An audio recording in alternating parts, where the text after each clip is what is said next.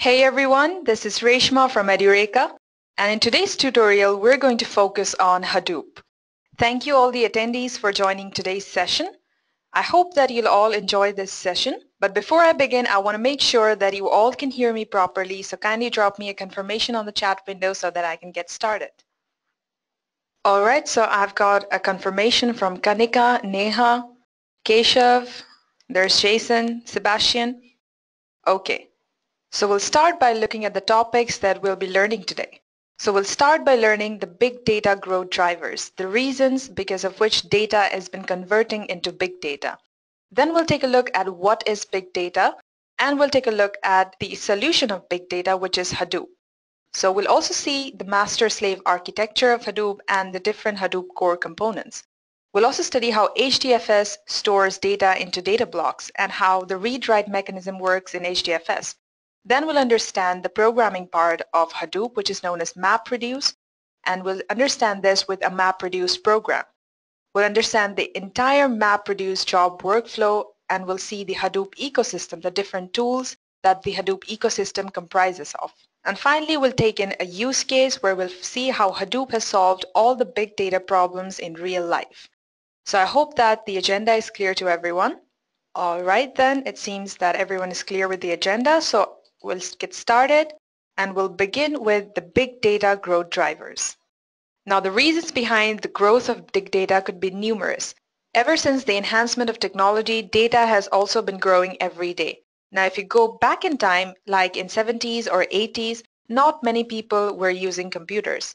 There were only a fraction of people who were dealing with computers, and that's why the data fed into computer systems was also quite less.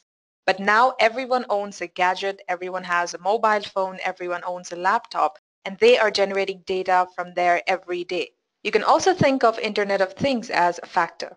Nowadays we are dealing with smart devices, we have smart appliances that are interconnected and they form a network of things which is nothing but Internet of Things. So these smart appliances are also generating data when they are trying to communicate with each other. And one prominent factor behind the rise of big data that comes to our mind is social media. We have billions of people on social media because we are social animals and we love to interact. We love to share our thoughts and feelings, and social media website provides us just the platform that we need. And we have been using it extensively every day. So if you look at the stats in front of your screen, so you can see that in Facebook, the user generates almost 4 million likes every 60 seconds. Similarly, on Twitter, there is almost 300,000 tweets every 60 seconds. On Reddit, there is 18,000 user cast votes. On Instagram, there are more than 1 million likes. And on YouTube, there is almost 300 hours of new video uploaded every 60 seconds. Now this is data for every 60 seconds. You can imagine the kind of data that we are dealing with every day and how much data we have accumulated throughout the years ever since the social media website have started. Now that's a lot of data and it has been rising exponentially over years. So let's see what Cisco has to tell about this. Now you all know that Cisco is one of the biggest networking companies and they have monitored the data traffic they have been getting over years. And they have published this on their white paper, which they publish every year. And we can see from here the stats that they have provided that by 2020, we'll be dealing with 30.6 exabytes of data. Now 1 exabyte is 10 raised to the power 18 bytes. Now that's a lot of zeros that even you can think of. In 2015, if you see that we were only dealing with 3.7 exabytes, and now in just 5 years, we're going up to 30.6 exabytes. Now it can be more in the coming years because the data has been rising exponentially and we are dealing with a lot of data now. And Cisco has also mentioned the 3 major reasons because of the rise of the data. Now the first one is adapting to smarter mobile devices.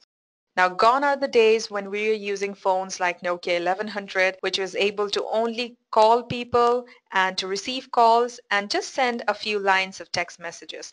Nowadays, everyone is using smartphones and we're using different apps in our phones. So each of the app is generating a lot of data. The next reason that they have mentioned is defining cell network advances. Now earlier we had 2G, now we have come with 3G and 4G and we're looking forward to 5G. Now through time, we are advancing in the cellular network technology also, and it has made us feasible for us to communicate even faster and in a better way. And that's why, since I already told you that we love to share things, it has become very easy for us to send a message or send videos or any kind of files to our friend who is even countries apart, and it takes only a few seconds, not even seconds, a milliseconds for that person to receive that message. And that is why we're using it extensively, because of the ease of the use that we are getting provided. And the next reason that they have mentioned is reviewing tiered pricing. Now, the network companies are also providing you with a lot of data plans that your entire family can use. Now, we have unlimited data plans and shared plans, which is very feasible for us again, and that's why we're using it extensively. So there are a lot of mobile users nowadays. Now, the stats also say that we have 217 new users every 60 seconds. So you can imagine that almost out of the world population, almost everyone uses a mobile phone now. Well, almost. So you can say that we are dealing with a lot of data, and that is why the name comes as big data. So now let us see what is big data. Now, as the name goes, big and data, you already understood that it is a large cluster of data that we are dealing with.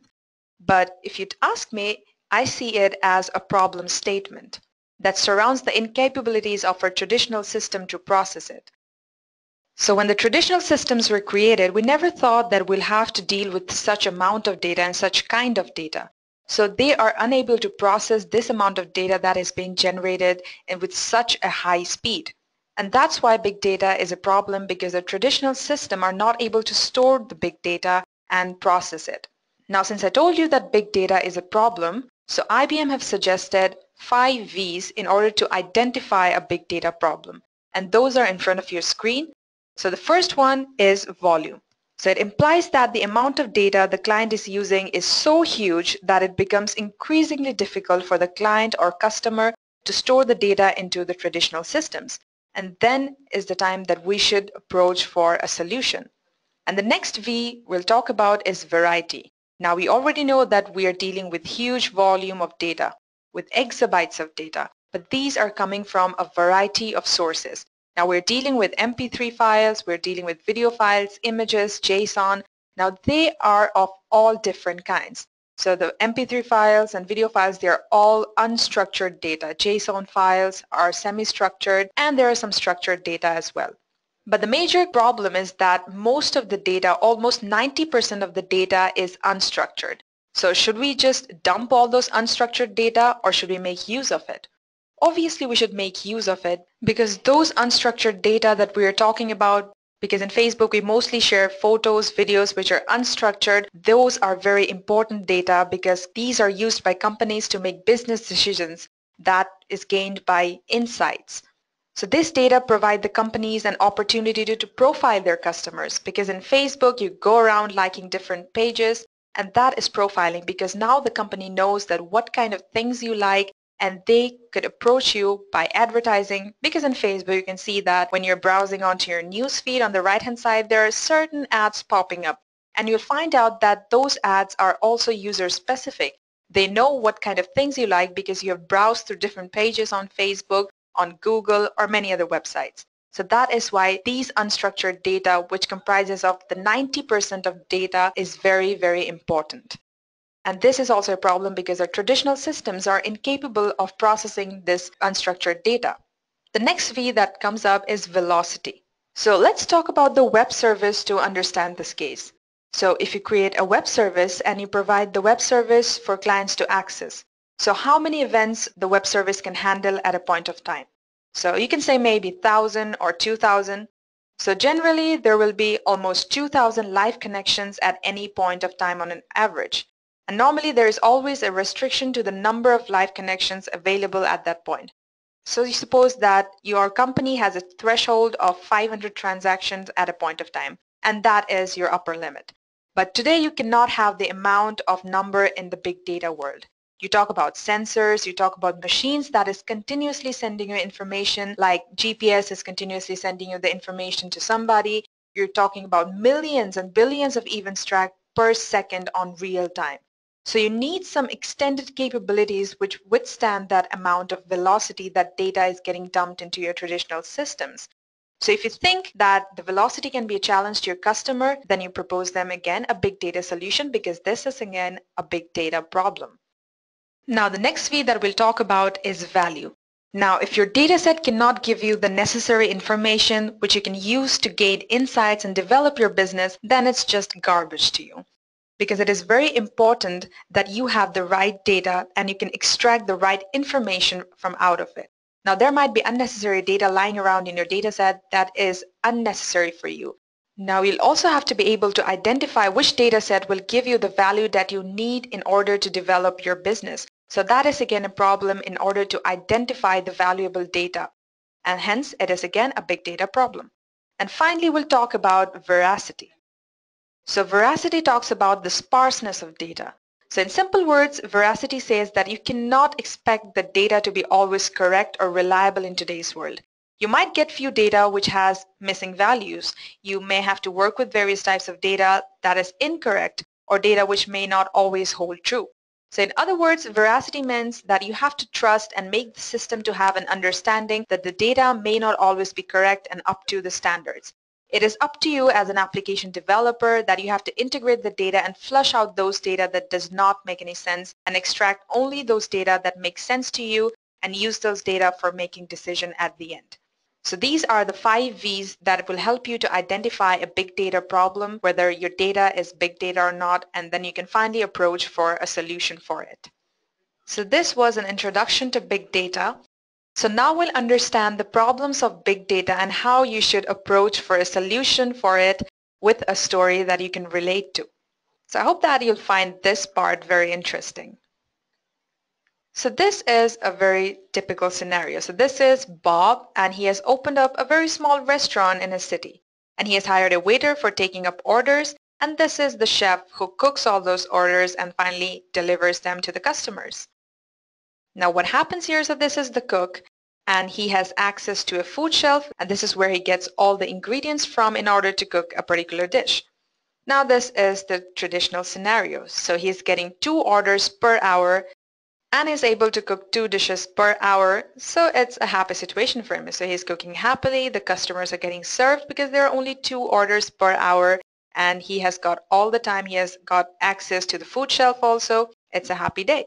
Similarly, if you compare the same scenario with your traditional processing system, so data is also being generated at a very steady rate, and all the data that is being generated is also structured, which is very easy for our traditional system to process it. So it's a happy day for the traditional processing system too. Now let us talk about a different day. So this is the other scenario. So Bob decided to take online orders now. And now they are receiving much more orders than expected. So from 2 orders per hour, now the orders have risen to 10 orders per hour. And now he has to cook 10 dishes every hour. So this is quite a bad situation for the cook, because he is not capable of cooking 10 dishes every hour, where beforehand he was only doing 2 dishes every hour. So now consider the scenario of our traditional processing system too. So there are huge number and huge variety of data that is being generated at alarming rate. And I've already seen the stats that I just showed you, that in every 60 seconds how much data is being generated. So the velocity is really high, and they are all unstructured data, and our traditional processing system is not capable of doing that. So it's a bad day for our processing system too. So now what should be the solution for it? So I would ask you guys, so what should Bob do right now in order to service customers without delay? All right, so I'm getting some answers. So Sebastian is saying that Bob should hire more cooks. And exactly, Sebastian, you are correct. So the issue was that there were too many orders per hour. So the solution would be hire multiple cooks. And that is exactly what Bob did. So he hired 4 more cooks, and now he has 5 cooks. And all the cooks have access to the food shelf. This is where they all get their ingredients from. So now there are multiple cooks cooking food. Even though there are 10 orders per hour, maybe each cook is taking 2 orders every hour, and they're serving people. But there are issues still there. Now, because there is only one food shelf, and there might be situations like both of the cooks, maybe let's say these two cooks want the same ingredient at the same time, and they are fighting over it, and the other cooks have to wait until one of the cook have taken all the ingredients from the food shelf, and by that time maybe he has got something on the stove and it has already burned because he was waiting for the other cook to go so that he can get his hands on the ingredient that he wants. So again, it is a problem. So now let us consider the same situation with our traditional processing system.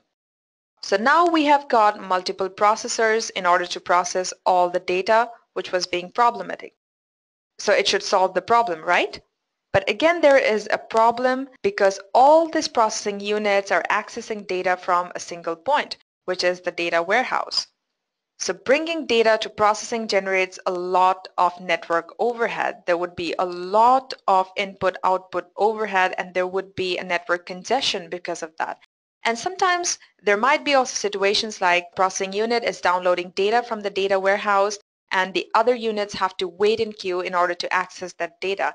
And this will completely fail when you want to perform near real-time processing when situations are like this. That is why this solution will fail too. So then what should be the solution? So can I get a few answers?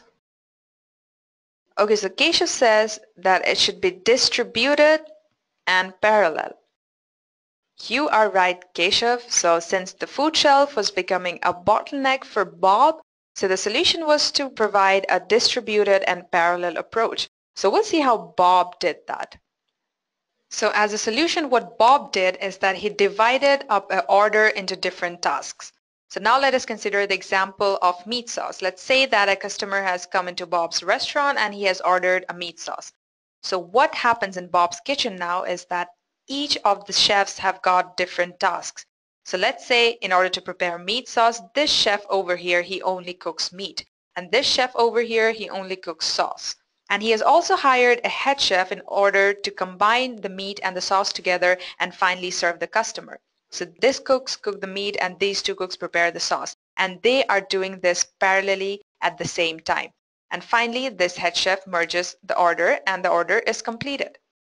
Now, if you remember that the food shelf was also a bottleneck. So what Bob did in order to solve this is that he distributed the food shelf in such a way that each chef has got his access to his own shelf. So this shelf over here holds all the ingredients that this chef might need, and similarly he has got 3 more shelves that has got the same ingredients. Now again, let's say that we have a problem that one of the cooks falls sick. So in that case, we don't have to worry much since we have got another cook who can also cook meat. So we can tackle this problem very easily. And similarly, let's say there comes another problem where a food shelf breaks down and this cook over here has no access to ingredients. So again, we don't have to worry since there are 3 more shelves, and at that time of disaster, we have a backup of 3 more shelves so he can go ahead and use the ingredients from any of the shelves over here. So basically, we have distributed and made parallel the whole process or task into smaller tasks.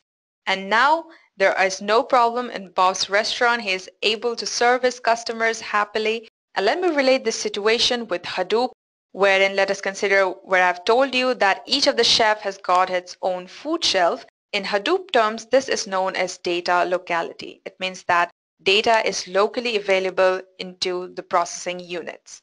And this whole thing where all the different tasks of cooking meat and sauce are happening parallelly, this is known as map in Hadoop terms.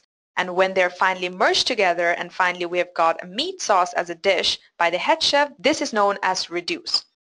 And we'll be learning MapReduce in Hadoop later on in this tutorial. Don't get confused with the terms. If I'm speaking it right now and you're not able to understand it, you'll be clear at this end of this tutorial, I promise you that. So now he is able to handle all the 10 online orders per hour, and even at times, let's say on Christmas or New Year, even if Bob is getting more customers, more than 10 orders per hour, this system that he has developed, it is scalable. He can hire more chefs, more head chefs in that case in order to serve more orders per hour. So this is a scalable system, so he can scale up and scale down whenever he needs. He can hire more chefs, he can fire more chefs whenever he needs. So this is the ultimate solution that Bob had, and this is very effective indeed. But now, Bob has solved all his problems, but have we solved all the problems? Do we have a framework like that who can solve all the big data problems of storing it and processing it? Well, the answer is yes. We have something called Apache Hadoop, and this is the framework to process big data. So let us go ahead and see Apache Hadoop in detail. So Hadoop is a framework that allows us to store and process large data sets in parallel and distributed fashion. Now you know that there were two major problems in dealing with big data. The first one was storage. So in order to solve the storage problem of big data, we have got HDFS. Because like how Bob solved the food shelf problem by distributing it among the chefs, similarly Hadoop solves the storing of big data with HDFS, which stands for Hadoop Distributed File System. So now all the big amount of data that we are dumping, it gets distributed over different machines. And these machines are interconnected on which our data is getting distributed, and in Hadoop terms, it is called a Hadoop cluster. And again, like how Bob has managed to divide the task among his chefs and made the serving process quite quicker, similarly in order to process big data, we have something called MapReduce. And this is the programming unit of Hadoop. So this allows a parallel and distributed processing of data that is lying across our Hadoop cluster. So every machine in the Hadoop cluster, it processes the data that it's got, and this is known as map. Finally, when the intermediary outputs are combined in order to provide the final output, this is called reduce and hence MapReduce.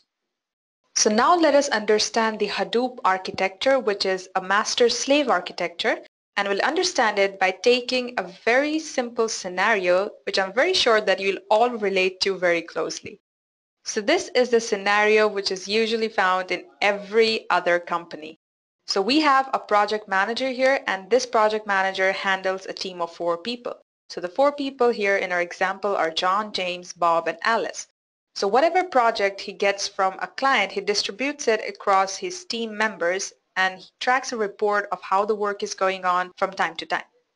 So now let us consider that the project manager over here, he has received 4 projects from a client. So let's say the projects are A, B, C, and D, and he has assigned all these projects across the team. So John has got project A, James has got project B, Bob has got C, Alice has got D. So everyone is handling and working on a different project, and the work is going on fine. So he's quite sure that he'll be able to meet the deadlines and deliver the project in time. But there is a problem. Bob applied for a leave, and he tells the project manager that I'm going on leave for a week or 2 and I won't be coming in office and I can't do the work. And now it is a problem for the project manager because at the end he is liable for the work that has not been completed to the client. So this person has to make sure that all the projects are delivered in time. So he thinks of a plan because he is a very clever fellow. So in order to tackle this problem, what the project manager does, he goes to John and he tells him, hey John, how are you doing? And John says, yeah, I'm doing great. Yeah, I heard that you were doing really great and you're doing excellent in your project. The John thinks that something's fishy. Why is he appreciating me so much today? Then the project manager goes ahead and tells him that, John, since you're doing so well, why don't you take up the project C as well? And then John thinks, okay, that's it. And then he replies back to the manager that, no, I'm fine with my project that I've got. I have a lot of work to do already. I don't think I can take project C. Then the project manager says, no, no, no, you've got me wrong. You don't have to work on project C. You know that Bob is already working on project C. Well, you can keep it as your backup project. And you might never know that you might not have to even work at the end at project C. But you'll get the credit for both the projects at the end, and I could refer you for a substantial hike. And then John thinks it's a quite good deal. He might not even have to work on it and he'll get a hike for that. So that's why he agrees and he takes up project C. So now the project manager has done his job. He doesn't have to worry about completing project C even if Bob is going out of town. And this is a very, very clever fellow. In order to tackle even future problems, what he does, he goes to each of the members and tells them the same thing. And hence now he has got a backup for all the different projects. So if any of the members ever even opt out of the team, he has got a backup. And this is how a project manager completes all his tasks at the given time and the client is satisfied. And then he also makes sure that he has updated his list as well in order to know who is carrying the backup projects as well. And this is exactly what happens in Hadoop. So we have got a master node that supervises the different slave nodes. The master node keeps a track report of all the processing that is going on in slave nodes. And in case of disaster, if any of the slave node goes down, the master node has always got a backup. Now if we compare this whole Office situation to our Hadoop cluster, this is what it looks like. So this is the master node, this is the project manager in case of our Office, and these are the processing units where the work is getting carried out. So this is exactly how Hadoop processes and Hadoop manages big data using the master-slave architecture. So understand more about the master node and the slave nodes in detail later on in this tutorial. So any doubts till now? Alright, so now we'll move ahead and we'll take a look at the Hadoop core components, and we're going to take a look at HDFS first, which is the distributed file system in Hadoop. So at first let's take a look at the two components of HDFS since we're already talking about master and slave nodes. So let us take a look at what is name node and data node. So these are the components you'll find in HDFS. So since we're already talking about a master-slave architecture, so the master node is known as the name node and the slave nodes are known as data node. So the name node over here, this maintains and manages all the different data nodes, which are slave nodes, just like how our project manager manages a team. And like how you guys report to your manager about your work progress and everything, the data nodes also do the same thing by sending signals which are known as heartbeats. Now this is just a signal to tell the name node that the data node is alive and working fine. Now coming to the data node. So this is where your actual data is stored. So remember when you talked about storing data in a distributed fashion across different machines? So this is exactly where your data is distributed across, and it is stored in data blocks. So the data node over here is responsible for managing all your data across data blocks. And these are nothing but these are slave daemons. And the master daemon is the name node. But here you can see another component over here, which is the secondary name node. And by the name you might be guessing that this is just a backup for the name node, like when the name node might crash, so this will take over. But actually this is not the purpose of secondary name node. The purpose is entirely different, and I'll tell you what is that. So you just have to keep patience for a while, and I'm very sure that you'll be intrigued to know about how important the secondary name node is. So now let me tell you about the secondary name node.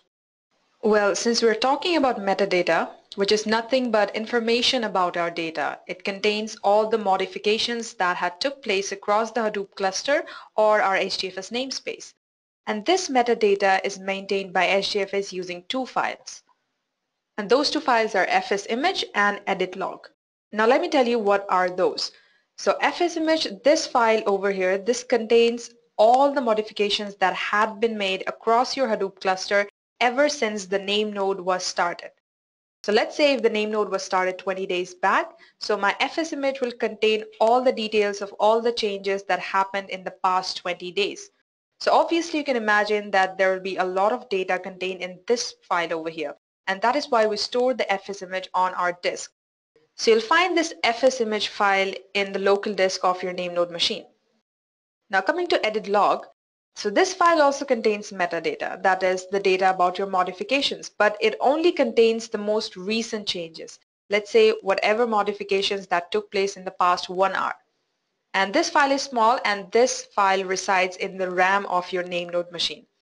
So we have the secondary name node here, which performs a task known as checkpointing. Now what is checkpointing? It is the process of combining the edit log with the fsimage. And how is it done? So the secondary name node over here has got a copy of the edit log and the fsimage from the name node, and then it adds them up in order to get a new fsimage. So why do we need a new fsimage? We need an updated file of the fsimage in order to incorporate all the recent changes also into our fsimage file. And why do we need to incorporate it regularly? Let's say that if you're maintaining all the modifications in your edit log, you know that your edit log resides in your RAM. So you cannot let your edit log file to grow bigger, because as time passes you'll be making more modifications and more changes, and this will get stored in the edit log only first. So that's why if the file gets bigger, it might end up taking a lot of space in your RAM and will make the processing power of the name node quite slower.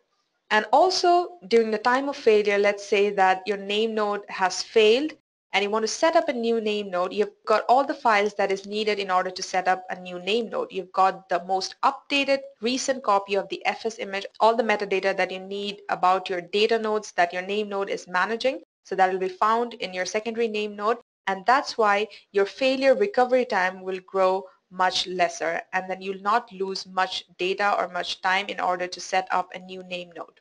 And by default, the checkpointing happens every hour. And by the time when the checkpoint is happening, you might be making some more changes also. So those changes are stored in a new edit log. And until the next checkpoint happens, we'll be maintaining a new edit log file that will again contain all the recent changes since the last checkpoint. So this will be our edit log. Then again, when we are performing checkpoint again, so we'll take in all the modifications, all the data in this edit log, and then combine it with the last FS image that we had. So this checkpointing keeps on going on, and by default it takes place every 1 hour.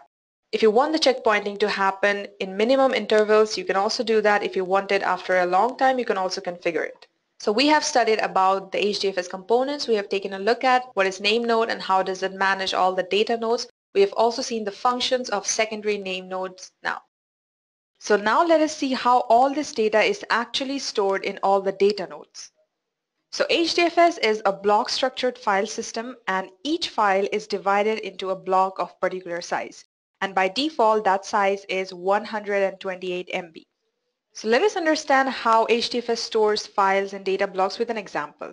So suppose a client wants to store a file which is of 380 MB.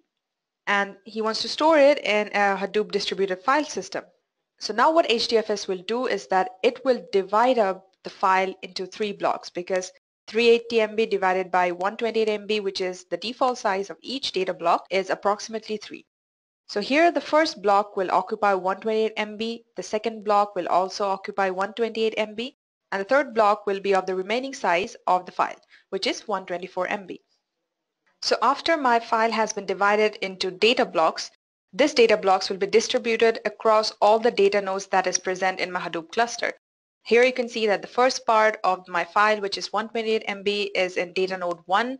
The next data block is in my data node 2, and my final data block is in data node 3. And if you notice, the size of all the blocks are same except for the last one. So this is a 124 MB data block. And this helps Hadoop to save the HDFS space, as the final block is using only that much of space that is needed to store the last part of the file. So therefore we have saved 4 MB from being wasted in this scenario. Now it may seem very little to you that we have only saved 4 MB, so what's the big deal? But imagine if you are working with tens of thousands of such files, how much data you can save here.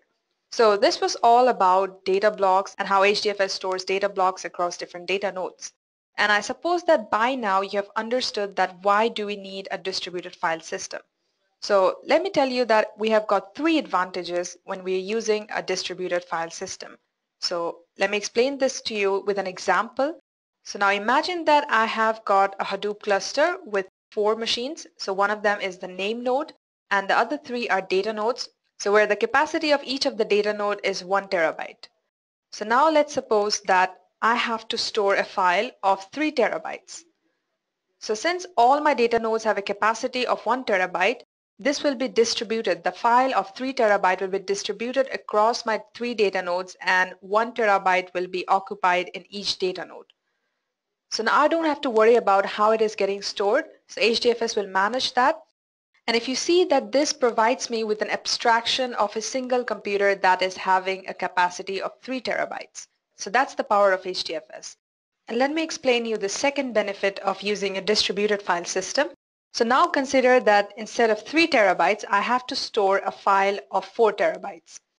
And my cluster capacity is only of 3 terabytes. So I'll add one more data node in my cluster in order to fit my requirements. And maybe later on when you need to store a file of huge size, you can go ahead and add as many machines in your cluster in order to fit all your requirements to store the file. So you can see that this kind of file system, which is distributed, is highly scalable. Now let me tell you the third benefit of using a distributed file system. Now let's consider that you have a single high-end computer which has the processing power of processing a 1 terabyte data in 4 seconds. Now when you're distributing your file across the same single computer with the same capacity or the same processing power, you are reading that file parallelly. So instead of one, if you have got 4 data nodes in your cluster, so it will take 1/4 of your actual time, which we are doing with a single computer. So it will take you only 1 second. So basically with the help of distributed file system, we're able to distribute our large file across different machines, and we're also reducing the processing time by processing it parallelly. And because of this, we're able to save huge amount of time in processing the data. So these are the benefits of using HDFS. And now let us see that how Hadoop can cope up with the data node failure. Now you know that we are storing our data in data node, but what if a data node fails? So let us consider the same example over here. You know that I have got a file of 380 MB and I have got 3 data blocks which are distributed across 3 data nodes over here in my Hadoop cluster. So let's say the data node which contains the last part of the file, it crashes. What to do then? Now you have lost a part of your file. How will you process that file right now? Because you don't have a part of it. So what do you think could be a solution for that? So I'm getting an answer. So Keshav says that we should have backup. Yes, exactly. So the logical approach to solve this problem would be that we should have multiple copies of the data, right? And that is how Hadoop also solved it by introducing something which is known as replication factor. You all know what a replica is. Replica is nothing but a copy. And similarly, all our data blocks will also have different copies. And in HDFS, each of the data block has got 3 copies across the cluster. So you can see that this part of the file, which is 124 MB, this data block is present in data node 2, data node 3, and data node 4. And similarly, this is common to the other data blocks as well. So every data block will be there in my Hadoop cluster 3 times. Even if one of my data node gets crashed and I lose all of the data blocks that was inside the data node, I don't have to worry because there are 2 more copies present in the other data nodes. And we have to do that because since in Hadoop we are dealing with commodity hardwares, and it is very likely that our commodity hardware will crash at some point of time. So that's why we maintain 3 copies. So even if 2 of them go out, we still have got 1 more. So this is how HDFS performs fault tolerance. And I have got a question from Neha. So she's asking that, do we have to go ahead and make replicas of our data blocks? Well, no, Neha, you don't have to do that. Whenever you put any kind of file, whenever you copy any file in your Hadoop cluster, your files will get replicated by default, and by default, it will have a replication factor of 3. It means that every data block will be present automatically 3 times across your Hadoop cluster. So I hope that, Neha, you've got your answer. Okay, so she is saying yes. Thank you, Neha, for the question. That was a very good question indeed. So we don't have to worry now if a data node gets crashed. We have got multiple copies. And since you know the proverb that never put all your eggs in the same basket, this is very, very true in case of this scenario that we are dealing with right now. So we are not putting all our eggs in the same basket. We are putting our eggs in 3 different baskets right now. So even if one basket falls off and all the eggs crack open, we don't have to worry. We have enough eggs for our omelet. So I hope that you all have understood how HDFS provides fault tolerance. If you have any questions, you can go ahead and ask me, or whenever you get questions, you can ask me till this end of this session. So now let us understand what happens behind the scene when you are writing a file into the HDFS. So when you want to write a file across your Hadoop cluster, you have to go through 3 steps. And the first step that you should go through is the pipeline setup. So let us understand how to set up a pipeline with an example. So let's say that I have got a text file, maybe this is called example.txt, and I have divided it into 2 data blocks, which is block A and block B. So let us talk in terms of block A first. Let us see how to write block A across my data nodes in my HDFS. So here is the client. So the client node at first requests the name node, telling that I have got a block that I need to copy. So the name node says, Okay, so I'll give you the IP address of 3 data nodes. You can copy your file in this 3 data nodes. And you know that you have to copy your block 3 times because apparently the replication factor is 3. So the name node here gives the IP address of 3 data nodes, data node 1, 4, and 6 to the client node. So now the client node has got the IP addresses of the 3 data nodes where block A will be copied. So at first what he does, he goes and checks to data node 1 and asks data node 1 that, hey, I want to copy a block on your data node. So are you ready? And can you just go and ask data node 4 and 6 if they're ready? And the data node says, yeah, I'm ready. So I'll just go ahead and ask 4 and 6. So now data node 1 goes to data node 4 and asks, hey, so the client is asking for you to copy block. So are you ready? Then 4 says, yeah, I'm ready. And then 1 says, okay, just go ahead and ask 6 if he is ready also. So 4 asks 6 and then 6 is also ready. And this is how the whole pipeline is set up. So at first the block A will be copied to data node 1, then data node 4, and then data node 6. Let's say that in situations there are no data nodes available that whatever IP address the name node gave, maybe those are not functioning or those data nodes are not working. So in that case, when the client node doesn't receive any confirmation, he goes back to the name node and says, hey, whatever IP addresses that you've given, those data nodes are not working. So would you go and give me another one? And then the name node goes on and checks that which other data nodes are available during that time and gives IP address to the client node again. So now your pipeline is ready. So your pipeline is set up now. So first it will be copied onto data node 1, then data node 4, and then data node 6. So this is your pipeline. So now comes the second step where the actual writing takes place. So now since all the data nodes are ready to copy the block, so now the client will contact data node 1 first and data node 1 will first copy block A. So now the client will give the responsibility to data node 1 in order to copy the rest of the blocks in data node 4 and data node 6. So now the data node 1 will contact data node 4 and tell that copy the block A onto yourself and ask data node 6 to do the same. So data node 4 will then copy block A and then pass the message on to data node 6, and similarly data node 6 will also copy the block. So now you have got 3 copies of the block just as we require. So this is how the writing takes place. After that, the next step is a series of acknowledgement. So now we have a pipeline and we have written our blocks onto the data nodes that we wanted to. So now the acknowledgement will take place in the reverse order as the writing. So at first data node 6 will give an acknowledgement to data node 4 that I have copied block A successfully. Then data node 4 will receive that acknowledgement and pass it to data node 1 that I have copied block A onto myself, and so has data node 6. So all this acknowledgement will be passed to data node 1, and then data node 1 will give an acknowledgement finally to the client node that all the 3 blocks have been copied successfully. And after that, the client node will send a message to the name node that the writing has been successful, that all the blocks have been copied to the data nodes 1, 4, and 6. So the name node will receive that message and update its metadata where all the blocks are copied in which data node. So this is how the write mechanism takes place. First, a pipeline setup, then the actual writing, and then you get an acknowledgement. So now we just talked only about a single block. As I told you that my file, my example.txt file was divided into 2 blocks, block A and block B. The write mechanism for block B will be similar. Only when the client node will request to copy block B, he might get the IP addresses of different data nodes. For example, the block B is copied to 3, 7, and 9, and block A was copied on 1, 4, and 6. Now let me tell you that the writing process of block A and block B will happen at the same time. Now obviously I told you that the writing mechanism, it takes place in 3 steps. So the actual writing will happen sequentially. That means it will first get copied to the first data node, then the second, and then the third.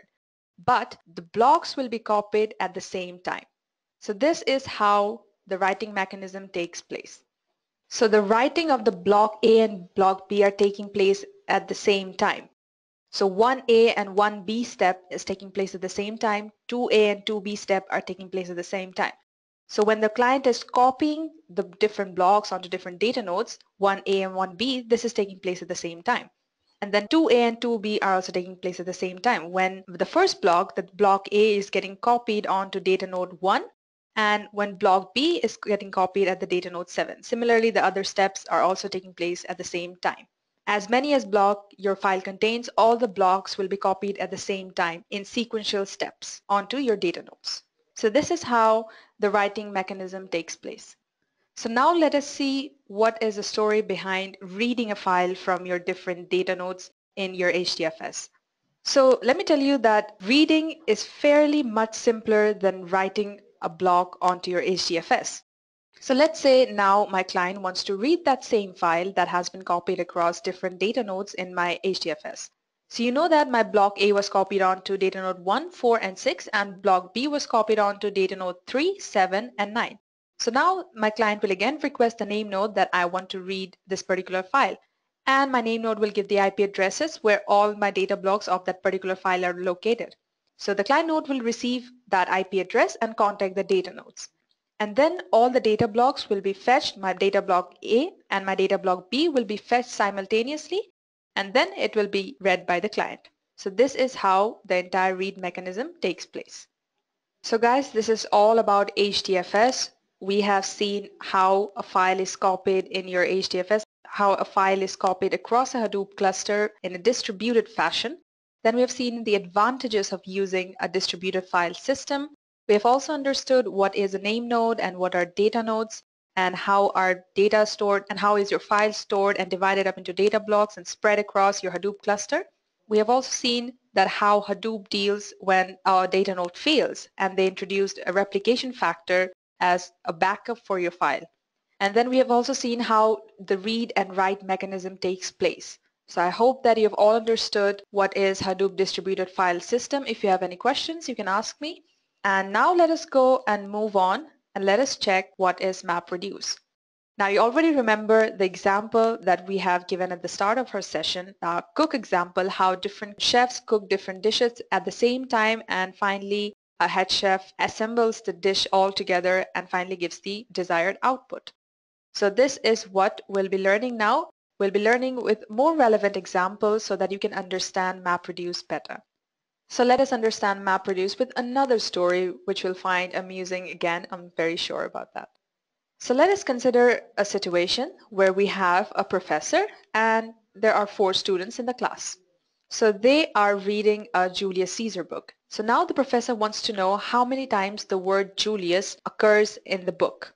So for that he asked his students that go ahead, read the entire book and tell me how many times the word Julius is there on the book. So all of the students have got a copy of the book and they start counting the word Julius. So it took them 4 hours to do so. So the first student answered that I've got 45 times. The second one answers 46. Maybe he made a calculation mistake or maybe he's correct. We don't know that because we don't have the book apparently. And the third student also replies 45 and the fourth also replies 45.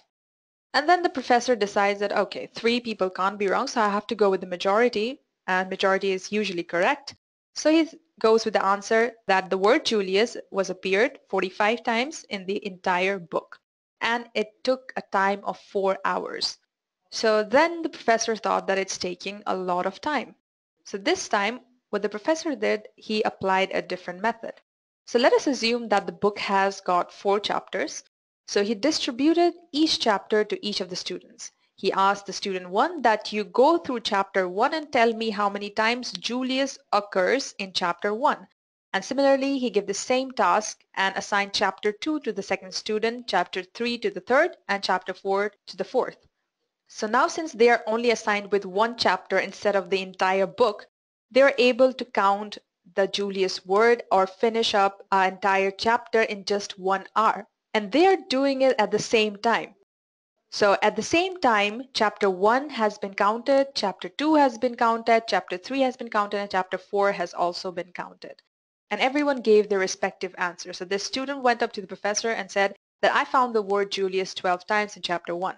And the second student said I found it 14 times in chapter 2. In chapter 3, he says that I found it 8 times. And in chapter 4, he says that I found it 11 times. So the professor received all the different answers from all the 4 students, and finally he adds them up in order to get the answer of 45. And let's assume that it took him 2 minutes to add them up. Now, these are very small numbers, so he might not take 2 minutes, but we are just assuming it. So instead of 4 hours, now we are able to find out the correct answer in just 1 hour, 2 minutes. So this is a very effective solution. So the part where each of the students were distributed and each of them were working on a part of the book, this part is known as map. And finally, when the professor is summing up all the numbers together, this part is known as reduce. And this entirely is MapReduce in the concepts of Hadoop. So all the processing of a single file is divided into parts and they are getting processed simultaneously. And finally, the reducer adds all the intermediate results and gives you the final output. And this is a very effective solution because all the tasks are happening parallelly and in a lesser time. So I hope that you have understood with this example, you have understood the essence of MapReduce with this example. So now let us go ahead and understand MapReduce in detail. So MapReduce is the programming unit in Hadoop. So this is a framework that gives us the advantage of using a distributed framework in order to process large data sets. So the MapReduce consists of two distinct tasks. So the first one is known as map and the second task is known as reduce. And as the name MapReduce suggests, the reducer phase takes place after the mapper phase has been completed because the reducer needs intermediate results that is produced by map in order to combine it and finally give you the final output.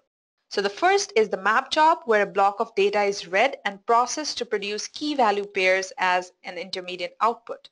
And then the output of a mapper or a map job, which are nothing but key value pairs, is input into the reducer. And then the reducer receives the key value pair from multiple map jobs, and then it aggregates all the intermediate results and finally gives you the final output in the form of key value pairs. So this is how MapReduce takes place. We'll be understanding this in detail now. So I hope that you have all understood this. So let us move on right now and understood MapReduce with an example, which is a word count program. So let us say that we have got a paragraph, we have got this much text, dear beer river, car river, dear car beer.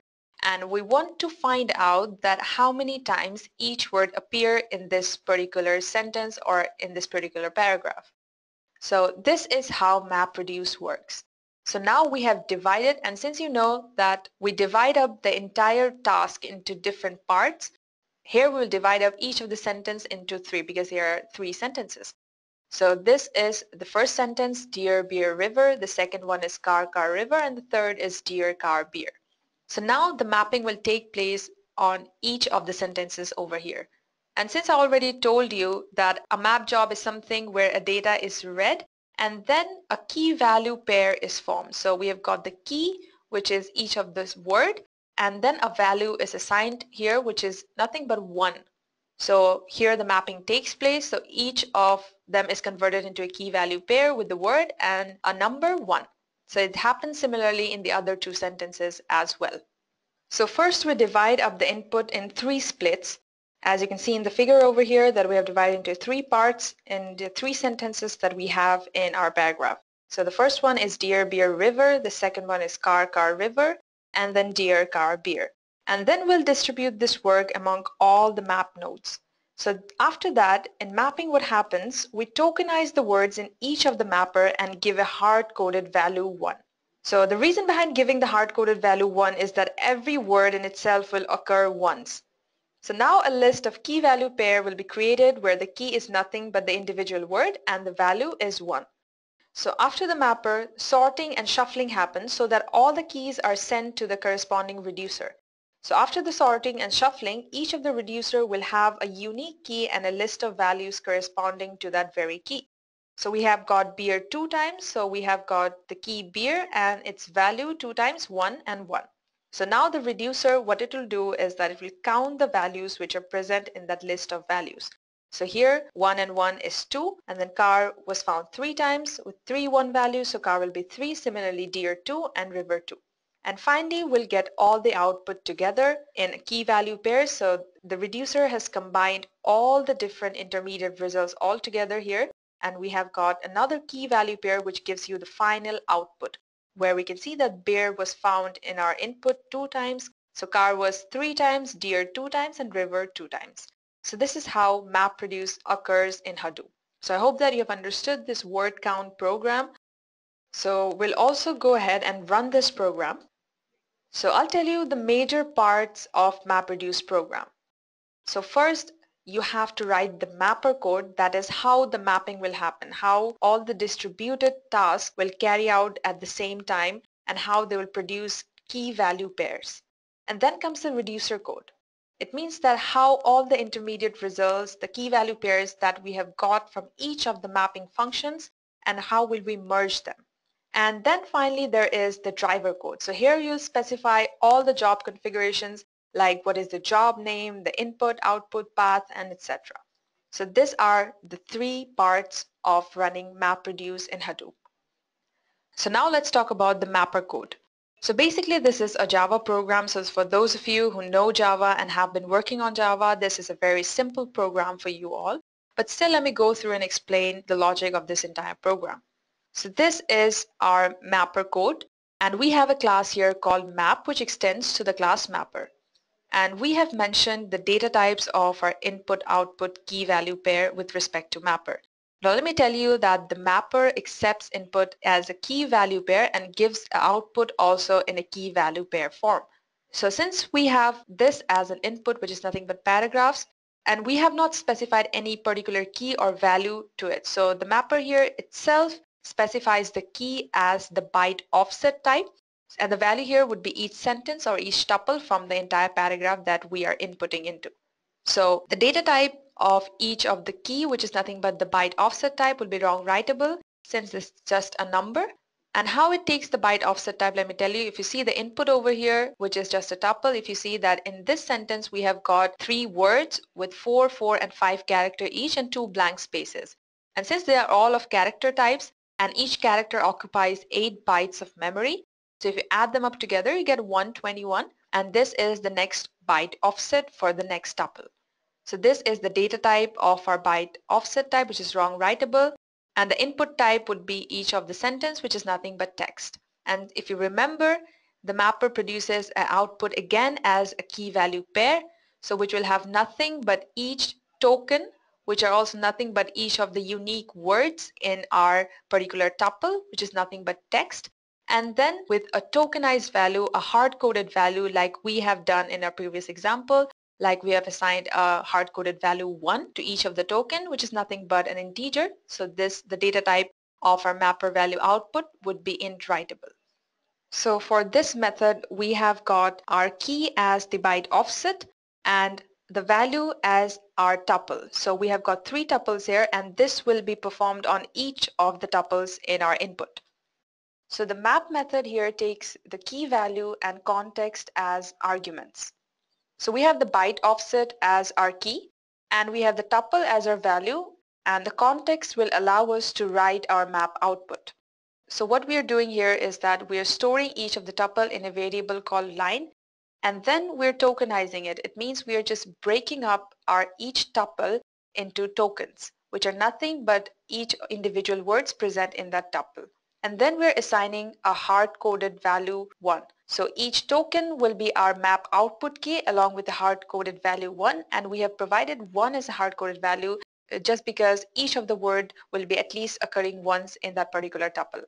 So the output key pair value that we'll have something like each of the token and then with a hard-coded value 1. So if you remember the example which we just learned a while ago, so the output for the first tuple in our example would be deer 1, beer 1, and river 1. So this is the entire mapper code. So now let us take a look at the reducer code.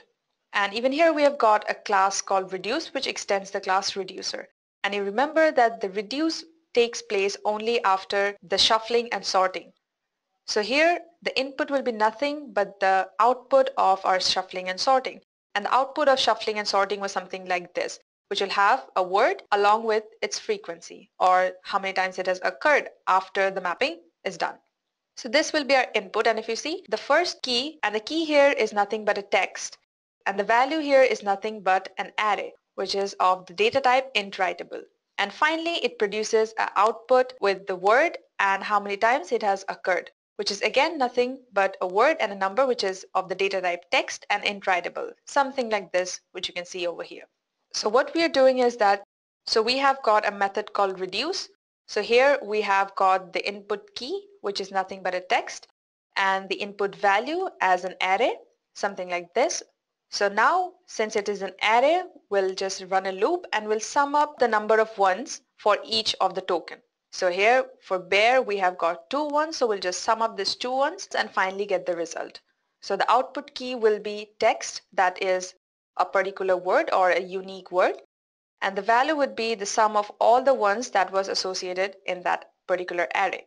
So here we have got 1 plus 1 as 2, so the final output would be bear 2, and similarly for car, if the input was car 1 1 1, so we're getting car 3.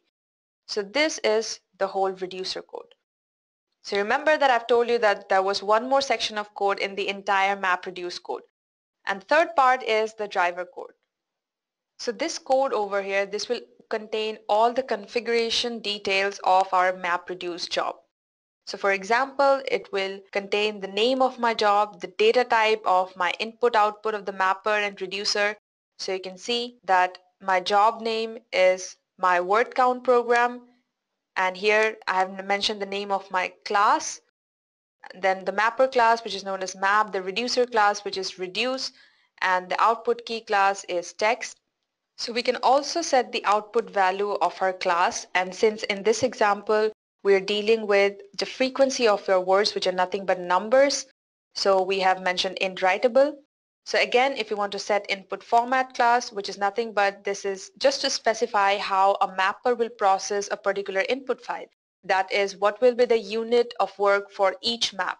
And in our case, the whole input text that we had, it was processed line by line. So we can specify that as well. Similarly, we can also specify how the output format class, how the output will be written onto our file, which is also line by line. And we can also go ahead and set the input path. We can mention the directory from which it will fetch our input file. And we can also go ahead and mention the output path or the directory where my file or my output will be written onto. So this is what exactly a driver code contains. This is nothing but just the configuration details of your entire MapReduce code. So I hope that you have all understood this program. So we'll just go ahead and execute it. So this is my VM where I have set up my HDFS. So let's go ahead and execute the MapReduce program practically. So let me open my IDE first. And for my IDE, I'm using Eclipse. So this is my Java program that I just showed you. So here is my mapper code, then here is my reducer code, and this is my driver code that I just now explained it to you in detail. So I told you that the starting point is the main method, and this is where my driver code resides. So I told you earlier that the starting point is the main method, and this is where my driver code resides. And here you can see that we have assigned a 0th argument for the input path and the first argument for the output path. So my class name here is word count. This is the package where my class resides in, that is in.edureka.mapreduce. And I've also imported the required Hadoop jars that is required for this program. So these are the jars, and I've also exported this whole program along with all Hadoop dependencies as a word count.jar. So this is the jar file which you can see over here. So this is it. So let's go ahead and run this. So for that, I'll just open up my terminal. So now let's go ahead and create a directory in order to store my input and output. So first I'll create one directory, and inside that I'll create 2 more directories for input and output. So for that you have to use the command Hadoop fs, then -mkdir, which is for make directory, and let me call the directory as word count. And now let us go ahead and create some subdirectories for input and output. So we'll go ahead and I'll just add input over here. And similarly, let us go ahead and create the output directory as well. So I have created my directories. Now what I have to do, I have to pull the dataset or the file that we're dealing with into our input directory so that Hadoop can fetch it from there and run the code. So let me just show you where my file is. So this is here in the home directory. So this is the file. So this is the same file that we have learned in the example, which is Dear River Car. So this is a simple paragraph over here, and we're going to perform the word count program on this text file over here, which is known as test.txt. So we'll clear the screen. So we're done with making our directories. Now our next step is to put this text file or move this text file into our HDFS directory. So for that we'll use the command Hadoop fs -put and the name of our file, which is test.txt, and our HDFS directory, which is known as word count, and we want it in our input directory. So this will move it. And now what we have to do, we have to run the jar file now in order to perform MapReduce on the test.txt file. And for that we'll use this command, Hadoop jar, and the name of my jar is word count. And we also have to mention the name of the package. So remember the name of the package that I showed you in the code, which is in.edureka.mapreduce. And also mention my class name where my main method is, so that the execution of this MapReduce program can get started from there. So the name of my class is word count, and press enter. So it is throwing this exception because if you remember in our driver code that we have mentioned that our input directory is of the 0th argument and the output directory is of 1th argument. So, but we haven't mentioned it anywhere. So we have to go ahead and mention it so that Hadoop can fetch the file from our input directory and finally store the output in my output directory. So now we'll go ahead and we'll just mention the input and output directories. So my input is in word count/input. And my output was in word count/output. And now let us run it. So now you can see that the MapReduce execution is going on. So you can see that it has read some bytes and written some bytes. So let us go ahead and see the output. So let me just show you my output file. So for that I'll use the command Hadoop fs -ls. Then this is my directory.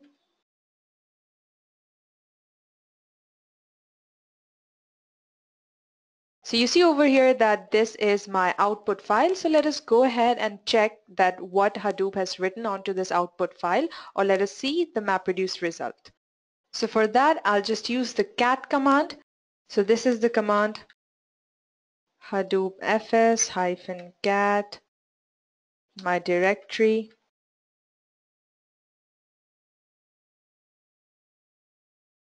and /*0. So there it is. So beer, it counted all the words and it has given you the final result. So beer 4 times, car 3, deer 2, and river 3. So this is how Hadoop executes MapReduce, and this is how you can run different MapReduce programs in your system. So this is just one simple example. You can go ahead and run different programs as well. So I hope that you all have understood this. So we'll go ahead and move on to the next topic. So now let us go ahead and take a look at the YARN components. And YARN stands for Yet Another Resource Negotiator, which is nothing but MapReduce version 2. So let us take a look at the components. So we have got the resource manager, a node manager, app master, and container. So the resource manager here again is the main node in the processing department. So the resource manager receives processing requests like MapReduce jobs, and then it passes on the request to the node manager and it monitors if the MapReduce job is taking place correctly or not. So the node manager over here, this is installed on every data node. So basically you can think that a node manager and the data node lies in a single machine. So this is responsible for app master and container. Now coming to containers. So the containers are nothing but this is a combination of CPU and RAM. So this is where the entire processing or the MapReduce task takes place. And there we have got an app master. So the app master is assigned whenever the resource manager receives a request for a MapReduce job. So then only an app master is launched, which monitors if the MapReduce job is going on fine and reports and negotiates with the resource manager to ask for resources which might be needed in order to perform that particular MapReduce job. So this is again a master-slave architecture where the resource manager is the master and the node manager is a slave, which is responsible for looking after the app master and the container. So this is yarn.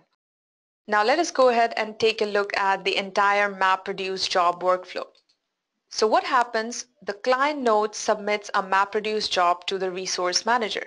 And since you know that resource manager is the master node, so this is where a job is submitted. And then the resource manager replies the client node with an application ID. And then the resource manager contacts the node manager and asks him to start the container. And then the node manager is responsible for launching an app master for each of the application. So the app master will negotiate for containers, that is the data node environment where the process executes. And then it will execute the specific application and monitor the progress. So the application master are nothing but daemons which reside on data node and communicates to containers for execution of tasks on each data node. So then it will receive all the resources that is needed. So then the app master will receive all the resources from the resource manager in order to complete that job and will start a container.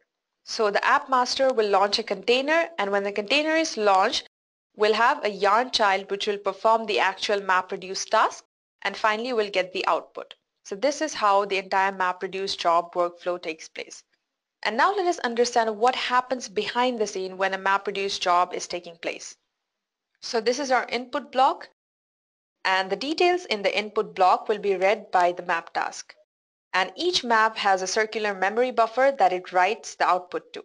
And the buffer is 100 MB by default.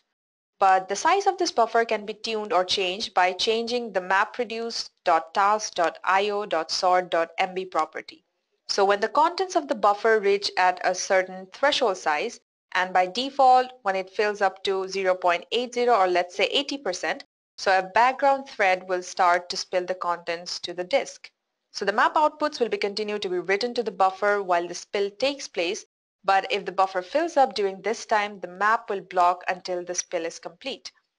So before spilling the content into disk, the thread will first divide the data into partitions corresponding to the reducers that they will ultimately be sent to. So with each partition, the background thread performs an in-memory sort by key. So each time the memory buffer reaches the spill threshold, a new spill file is created. So after the map task has written its last output record, there could be several spill files. So before the task is finished, the spill files are merged into a single partition and sorted output file. And this will be done by different mapping functions. So the configuration property MapReduce.task.io.sort.factor controls the maximum number of streams or spill files to merge at once, and the default is 10. So now we'll have outputs from different other mapping functions, and finally all these outputs from different maps are fetched and it is sent to the reducer for aggregation. So you can see in this image over here that I have received different intermediate results from different maps, and finally they are merged together and they're sent to the reducer in order to provide the final result. So this is how MapReduce works. So I hope that you've all understood this. So any questions? All right. So we'll move on and we'll take a look at the yarn architecture.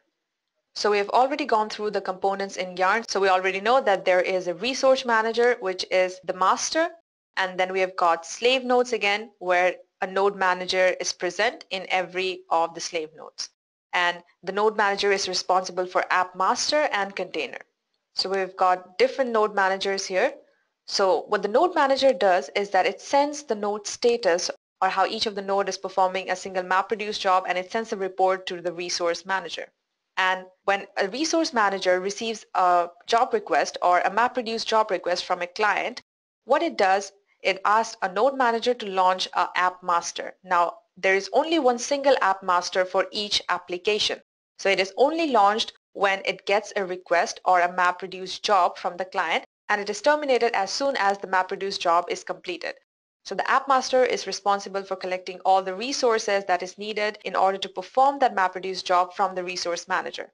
So the app master asks for all the resources that it is needed, and the resource manager provides it to that app master. And finally, the app master is also responsible for launching a container This is where the actual MapReduce job or the MapReduce processing will take place. So this is the entire yarn architecture. This is fairly simple. So I hope that you've understood this. And now let us take a look at the Hadoop architecture by combining both of these two concepts together, the Hadoop distributed file system and yarn. So if you see HDFS and yarn together, so we have got two master nodes here. So the master node in case of HDFS is name node, and in yarn it is resource manager. So HDFS is only responsible for storing our big data. So we have also the secondary name node here, which is responsible for checkpointing, and you already know what checkpointing is. It is the process of combining the FS image with the edit log. And for actually storing the data, we have got data node, which are the worker nodes. And in case of yarn, where our worker nodes are node manager, which is responsible for processing the data, which is nothing but a MapReduce job. So you can also see that a data node and a node manager, they basically reside on a single machine. So this is HDFS and yarn all together. So I hope that you've all understood HDFS and yarn. So you all now know how data is stored in Hadoop and how it is processed in Hadoop. So now let us take a look at how a Hadoop cluster actually looks like. So this is how a Hadoop cluster looks like. So we have got different racks together that contains different nodes, master and slave nodes all together. So these are nothing but different cluster. So all these machines are interconnected and they're connected with a switch. In this particular rack, we have got the master node, the name node, the secondary name node, and different slave nodes.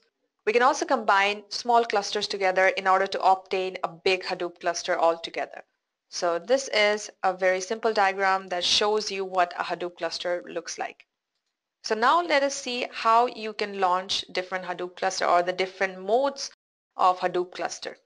Okay, we'll start from the bottom. So we'll start with multi-node cluster mode. So the previous image that I've just shown you is a multi-node cluster mode. So let me just go back and show it to you again. So this is a Hadoop multi-node cluster. So we have got multiple nodes over here. We've got name nodes, which are master nodes, and worker nodes on different machines. So this is a multi-node cluster. And then we have got pseudo-distributed mode. So it means that all the Hadoop daemons, the master daemon and the slave daemon, they run on the local machine. And then we have got a standalone or local mode. It means that there are no daemons, everything is running on a single virtual machine. So this is only suitable when you are just going to try out Hadoop. You want to see that how Hadoop works. So this is only for that. But this completely violates our concept of having a distributed file system because it is not distributed at all when you have only a single machine. But in pseudo-distributed, the difference is that you can have virtualization inside. Even though the hardware is same, you can still have logical separations. But this is also not advisable to use since if that machine goes down, your entire Hadoop cluster or your entire Hadoop setup would be lost. So you can go ahead and set up your Hadoop cluster in a pseudo-distributed mode when you want to learn Hadoop, when you want to see how the files get distributed and you want to get a first-hand experience on Hadoop. You can go ahead and set up your Hadoop cluster in a single machine by logically partitioning it. But when you talk about production, you should always go ahead with multi-node cluster mode. You should divide up the task, and that is how exactly you'll get the benefits out of big data. Because unless you distribute the task and unless all the tasks are performed parallelly by different machines, by also having a backup plan or by having a backup storage or by having a backup node or backup machine for processing it when a single machine goes down, you won't get the proper benefits of using Hadoop. So that's why for production purpose, you should always go ahead with multi-node cluster mode. So this was all about Hadoop clusters. So now let us go ahead and see the Hadoop ecosystem. So this is the Hadoop ecosystem. And this is nothing but a set of tools which you can use for performing big data analytics. So let's start with Flume and Scoop, which are used for ingesting data into HDFS. Now, I already told you that data has been generating at a very high velocity. So in order to cope up with the velocity, we use tools like Flume and Scoop in order to ingest the data into our processing system or our storage system. Because it is getting generated at a very high rate, so Flume and Scoop acts like a funnel in order to store the data for some time and then ingest it accordingly. So Flume is used to ingest unstructured and semi-structured data, which are nothing but mostly social media data. And Scoop is used to ingest structured data like Excel sheets, Google Sheets, something like that. And you already know what HDFS is. This is a distributed file system which is used for storing big data. We have also discussed about Yarn, which is nothing but yet another resource negotiator. This is meant for processing big data. And apart from that, we have got many other tools in our Hadoop ecosystem. So we have got Hive here. Now Hive is used for analytics. So it was developed by Facebook and it uses Hive query language, which is very similar to SQL. So when Facebook developed Hive and when they wanted to start using it, so they didn't have to hire people who knew HQL because they could already use the people who are experts in SQL, and this is very similar to that. Now we have got another tool for analytics, which is Pig. Now Pig is really powerful, and one Pig command is almost equal to 20 lines of MapReduce code. So obviously when you run that pig command, that one-line pig command, the compiler implicitly converts it into a MapReduce code, but you have to only write one single pig command and it will perform analytics on your data. So we've got Spark over here, which is used for near real-time processing. And for machine learning, we've got two more tools, the Spark MLlib and Mahout. So again, we've got tools like Zookeeper and Embody, which is used for management and coordination. So Apache Embody is a tool for provisioning, managing, and monitoring the Apache Hadoop clusters. And over here, Oozie is a workflow scheduler system in order to manage Apache Hadoop jobs.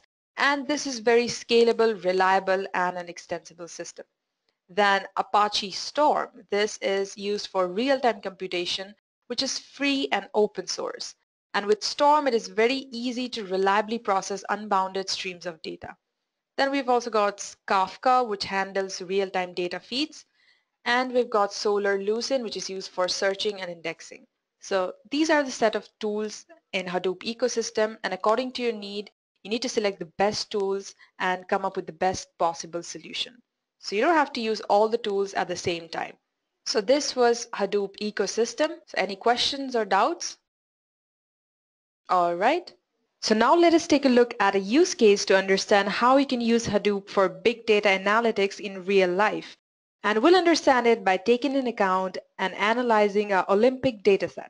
So let us see what we're going to do with this dataset and how this dataset looks like. So we have an Olympic dataset, and we're going to use a Hadoop tool which is known as Pig in order to make some analysis about this dataset. Now let me tell you a little bit about Pig before going ahead with this use case. So Pig is a very powerful and a very popular tool that has been widely used for big data analytics. And with Pig, you can write complex data transformations without the knowledge of Java. You saw the earlier program that we wrote that was fairly simple. This was just a small MapReduce program, but it had almost 70 to 80 lines of Java code. And if you're not good at Java, it might be a little hard for you. So now you don't have to worry because we have got Pig, and Pig uses its own language which is known as Pig Latin, and this is very much similar to SQL. And Pig also has various built-in operators for joining, filtering, sorting to process large sets of data. And also let me tell you a very interesting fact that 10 lines of Pig code is almost equal to 200 lines of MapReduce code. So that is why Pig is so popular, because it is very easy to learn and it is very easy with Pig to deal with large data sets. So now we have got the Olympic data set. Now this is fairly small, but just for an example, let me show you and let me tell you what we're going to do with this data set. So these are the things that we're going to make analysis about the Olympic data set. So at first we're going to find the list of top 10 countries that have won the highest medals. And then we're going to see the total number of gold medals won by each country, and we'll also find out which countries have won the most number of medals in a particular sport, which is swimming. So this is what we're going to find out. And now let us take a look at our data set. So this is a brief description of my data set. So I've got these fields in my data set. So the first field is athlete, and this consists of the name of the athlete. Then we have got the age of the athlete, the country which an athlete belongs to, the year of Olympics when the athlete played. The closing date is the date when the ending ceremony was held for that particular Olympic year, the sport which an athlete is associated to, the number of gold medals won by him or her, number of silver medals, number of bronze medals, and the total medals won by a particular athlete. And this is what our data set looks like. So here is athlete, and this is the field athlete, and it contains the name of the athletes like Michael Phelps, Natalie Kuglin, Alexei Nemov, then the age of the athletes, the country, the United States, the year, 2008, the closing ceremony date, this is the date, the sport is swimming, gold medals 8, silver medal 0, bronze medal 0, total medals 8. So this is how our data set looks like, and we're going to perform some operations on this data set in order to make some analysis and some insights using Pig. So let us go ahead and let me show you how to do that. So this is my terminal where I have got my Hadoop set up, and we're going to use Pig for that. So now I have already loaded my data set in my HDFS. So let me just show you where my data set actually lies. So Hadoop fs-ls. So these are my input and output directories.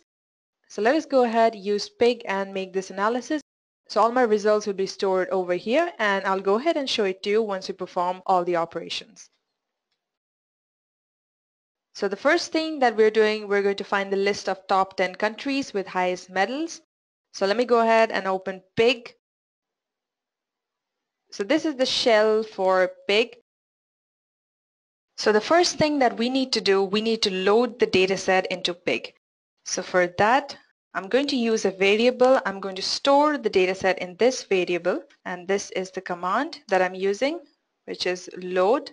And then you have to mention the name of the directory, which is Olympics/input. And you also have to mention the name of your data set, which is Olympics_data, and it is a CSV file. After that, you have to write using Pig storage, and we're going to use a delimiter sign T. Now I'll tell you why. Because if you remember in our data set, all of the fields that we have, they are separated by using a tab. And that's why we have used /t as our delimiter here. And make sure that after you end each line of Pig code, you end it with a semicolon, just like how you do in SQL. Now press enter. Now let us go check out this variable Olympic. So for that, you can use this command, dump, and the name of the variable. So my data set has been loaded. So this is it. So here we have got all the fields mentioned. We have got the name of each of the player, the age, the country where they belong to, the year of the Olympics, the closing date ceremony, the sport each of these athletes are associated to, the number of gold medals, silver, bronze, and total medals. So my entire data set has been loaded into the variable Olympic. So if you remember what we're going to do, we're going to find the list of top 10 countries with the highest medals. So we don't need all the fields here, we just need the field where we have got the country name and the total medals. So for that, I'll write one more code, but first I'll clear the screen. So I'm going to use another variable here, so let us call it country final. And let me write the code. So let me say for each Olympic, generate to as country as total medals. Now these numbers that you see $2 and 9, these are indexed. So let me go back to our data set and let me show you why I have mentioned 2 and 9 here. So this is our data set, and the index of all the fields, it starts from 0. So athlete is at 0th index, age is at 1, country is at 2, and total medals is at 6. So we only need the country and the total medals, and that's why we've mentioned the indexes of the country field and the total medals field only. So now let us go ahead and execute this. Let us go check this variable.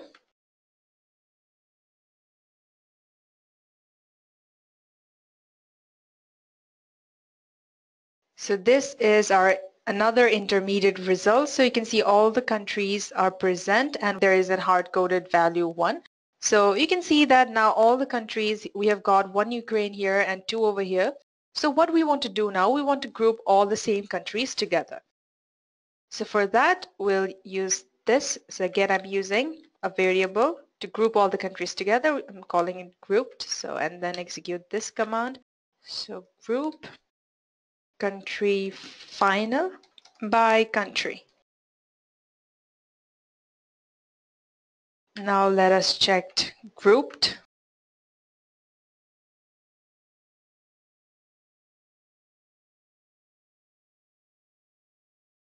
So now you can see all the same countries are grouped together. So you've got Trinidad and Tobago here, Serbia and Montenegro, Czech Republic. So all the countries are grouped together. So this result is also intermediate. If you remember in the previous MapReduce program, we also got a similar value like this. And then what we did, we counted it and finally gave the final result. And that is exactly what we're going to do now. And let me tell you also that each big code that you run, it gets implicitly transformed or it gets implicitly translated into a MapReduce code only. So whatever is happening, we did the similar thing in our previous code also. So now we'll go ahead and we'll count them. So now let me use another variable to store the results. So let me call it final result. And this is the command. So for each grouped generate group. And in order to count it, we're going to use an inbuilt function in pig, which is called count. And here we're using our country final and total medals as fcount. Now let us go check the final result.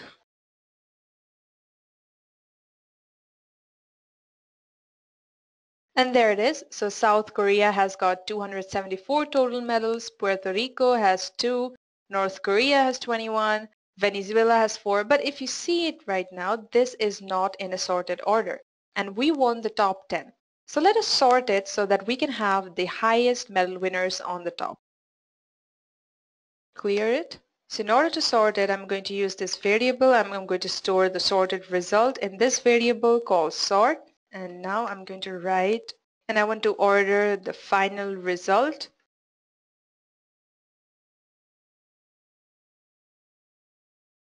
by fcount, and I want it in the descending order. Now let us go check sort.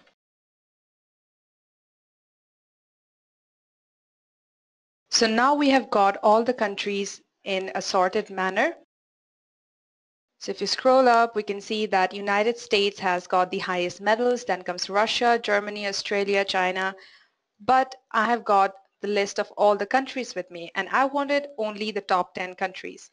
So I will eliminate all the others and I will just select the top 10. So for that, let me use another variable to store the names of the top 10 countries only, and let me call it final count.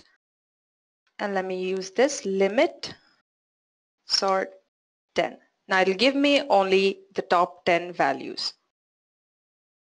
Now let us go check final count.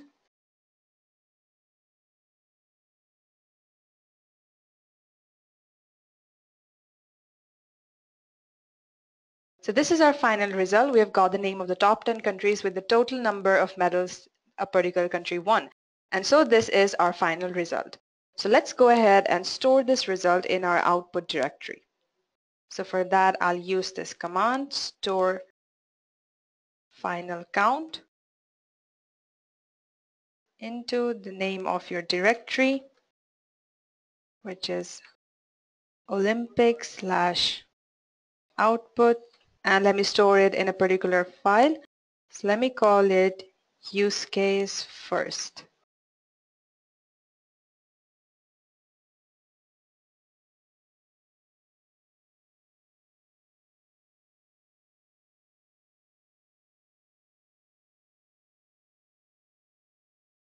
And it's a success. So the final result has been successfully stored in a file in my output directory. Similarly, we can go ahead and find out the answers to the other two questions that we already had. So the second one was to find the top 10 countries that won the highest number of gold medals. Now this is completely similar to the first one that we did, only instead of selecting the field with total medals, we'll select the field for gold medals this time. And apart from that, all other steps will be same. So the gold medals will be in the 6th index. Instead of writing 9, we should write 6 in this case. And the third one was to find out which countries have won the most number of medals in swimming. So let me go ahead and execute you this one. So this is also very, very similar again. Instead of just 2, we have to select 3 fields because there is one more field, which is the sport field involved in this one. So let me just go ahead and run the same commands. So the first thing that we need to do, we have to load our data set. So it's the same. So we have loaded this. And now for the second one, instead of 2 fields, we have to select 3 fields. So generate 2 as a country, this is fine. We'll add another one. The sport was in the 5th index. So I'll go ahead and mention that. So 5 as sport and 9 as total medals. And this time, since we want it for a particular sport, which is swimming, so we'll filter out all other sports and we'll only take into account swimming. But first, let me clear my screen. So I'm using another variable. So let me call it athletes filter. And I'm going to use another inbuilt function for that, which is known as filter. So I'm going to filter country final by sport, and the sport is swimming.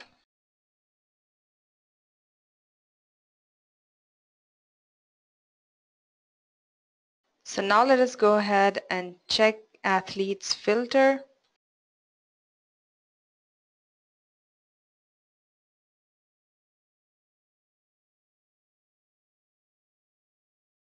So there we have got only the country name, the sport swimming.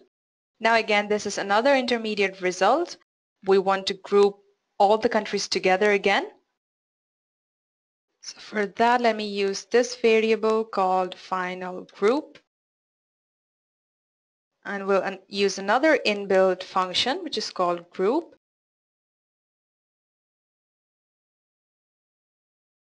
Athletes filter by country.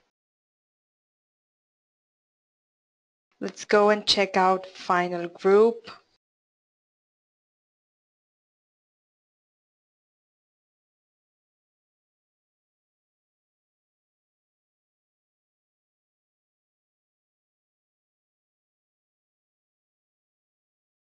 So again, we have grouped all the countries together. Now we'll go ahead and count it. And now we'll go ahead and we'll use the similar count function that we did before. So let me use another variable over here. Let me again call it final count. Make sure you have a space here. So for each final group,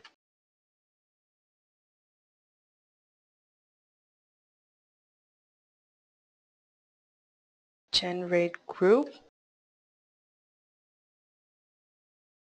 and use the count function, and you mention athletes filter. Now let's go ahead and check final count.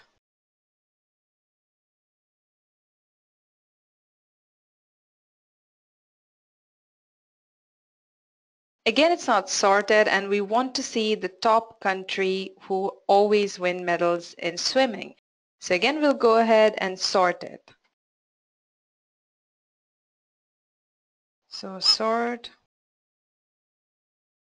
order, final count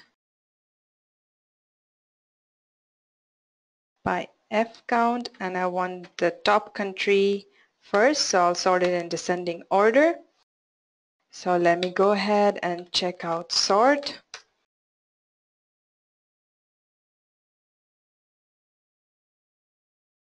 So there we have.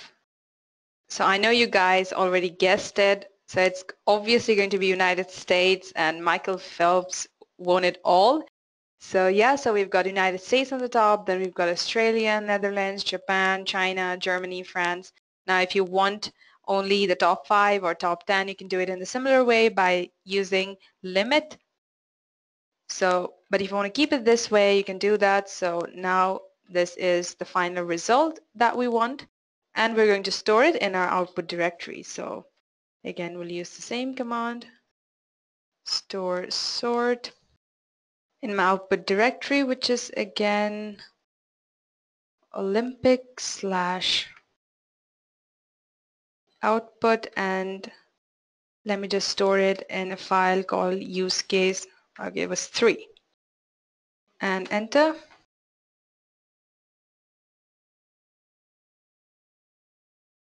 And so again, this was successful. Now let's come out of the pig shell. Now this is my terminal, and now let us view the first result that we have got, and we have stored it in our output directory. So for that, type Hadoop FS -cat my output directory.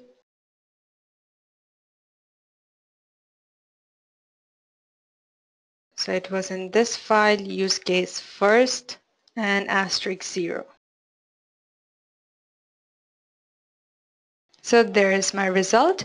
It was successfully stored in my output directory, and there it is. So this is how you can use Pig in order to make analysis. Now this was a very small data set and very easy analytics that we make. You can perform some very complex ones also using Pig, and you just have to write only a few lines of code.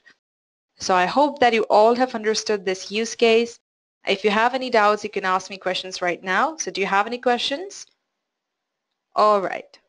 Thank you everyone for attending this session. I hope that you've all learned about Hadoop. But if you have any queries or any doubts, kindly leave it on the comment section below. This video will be uploaded on your LMS, and I'll see you next time. Till then, happy learning. I hope you enjoyed listening to this video. Please be kind enough to like it, and you can comment any of your doubts and queries, and we will reply to them at the earliest. Do look out for more videos in our playlist and subscribe to our Edureka channel to learn more. Happy learning!